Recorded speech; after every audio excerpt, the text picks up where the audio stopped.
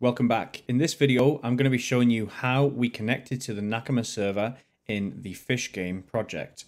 Now, if you've watched the previous video, you'll know that it's very simple to do this. However, in the Fish Game project, we went a little bit further and also implemented some production-ready features that I'll show you now. So let's open up our Unity hub and we will go to the Fish Game project. You should have already downloaded this if you watched the previous video at the start of this course. However, if you haven't, I will leave a link in the description below to take you to the GitHub page where you can download this project. Okay, so with the Fish Game project open, we're going to come down to the Nakama folder here, and you can see we have a Nakama connection script. So again, this is very similar to the way that we did this in our simple project in the last video. However, there's a few key differences with this. So I'm going to open this script in Visual Studio Code. And the first thing you'll see here is that this Nakama connection doesn't inherit from mono behavior, it actually inherits from scriptable object. Just below that, you can see that we also have our four variables, our scheme, host, port, and server key. And we also have some variables here for storing the session and the device's unique identifier in the player prefs object. So let's just touch back on this scriptable object. The reason we have this as a scriptable object is that this allows us to create different assets in our game project that allow us to connect to different Nakama servers. So for example, if I come back into the Unity project here, you can see that we have two instances of this Nakama connection.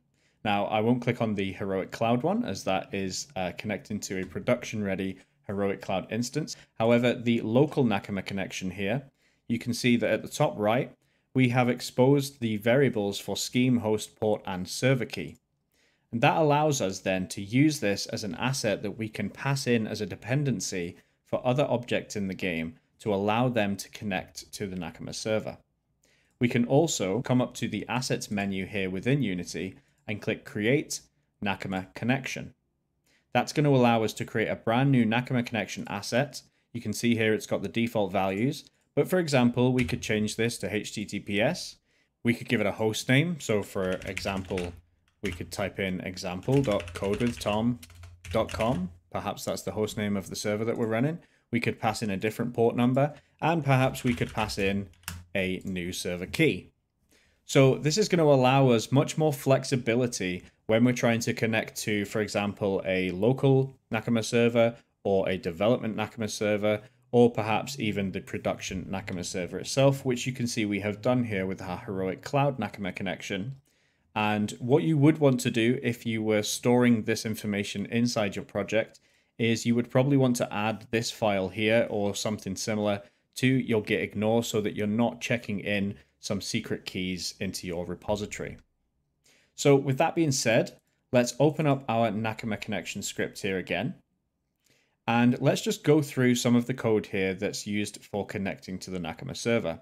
Now you'll recognize some of this from the previous video. However, there's just a few things in here that I would like to point out that are just a bit more production ready and perhaps something that you might want to consider using in your projects as well.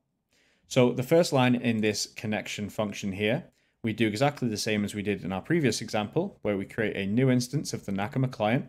We pass in the scheme, the host, port, server key, and our Unity web request adapter.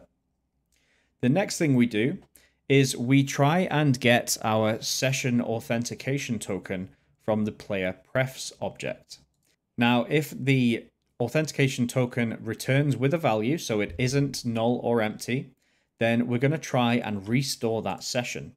So perhaps the user opened the game, they connected to the server, they closed the game, and now they've reopened it again. We've actually stored a reference for that authentication token in the player prefs object, and that allows us then to instantly restore that session if it hasn't already expired. So we say session equals nakama.session.restore, and we pass in the saved authentication token. We then check whether or not the session has already expired. If it hasn't expired, then we're basically saving the value of this session to our session variable at the top of this script. The next thing we do is we check whether or not our session already has a value. If it doesn't already have a value, then we're going to have to try and authenticate this device and create a new user. The next step here is working out whether or not we've already stored our device's unique identifier in the playerprefs object.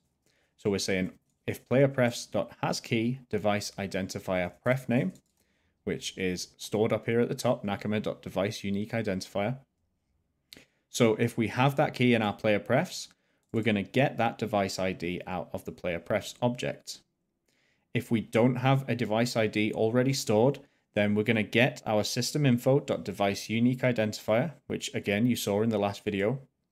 And we're going to do another check here.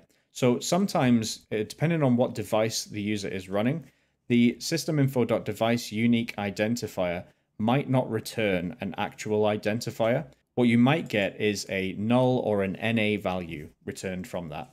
And that's not very useful. So what we're going to do is we're going to specifically check whether or not the device ID we just got is equal to the systeminfo.unsupported identifier string.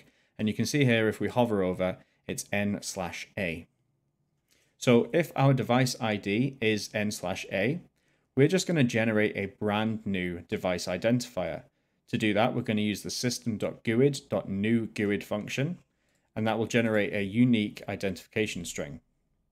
We're then going to store that in our playerprefs using the device identifier pref name, and we're going to pass in the device ID that we've just generated.